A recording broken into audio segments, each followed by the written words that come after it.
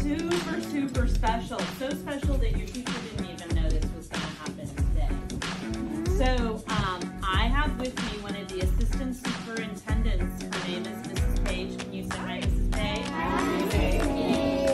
And she works in a human resource. One of my favorite things I get to do all year. Down around.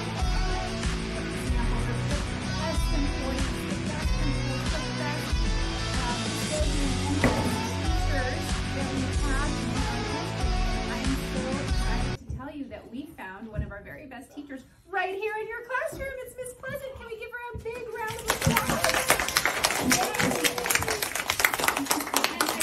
To learn a little bit more about what makes Miss Pleasant so special that that her colleagues wanted to nominate her here. And so I want to just tell you a couple of things that you may or may not already know. I bet some of them you do know. Like, I bet you already knew she was a really great classroom teacher. I bet you already knew that. But did you know that she's so good at something called Reading Olympics? Are you familiar with Reading Olympics? Oh, yeah.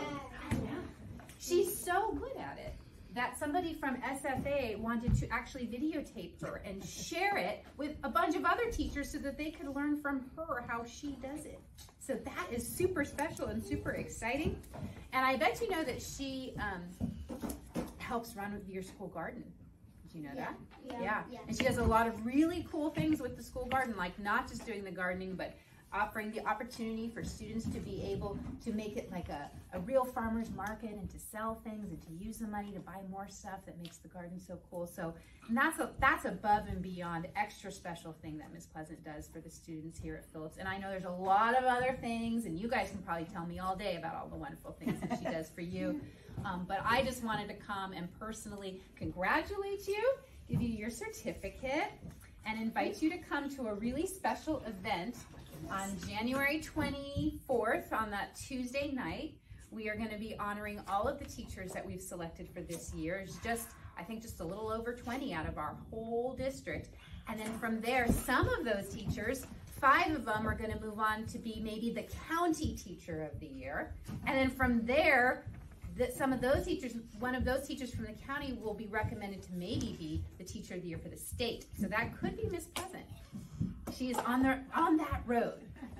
But today, we just want to acknowledge her for being a super awesome teacher and give her a big round of applause.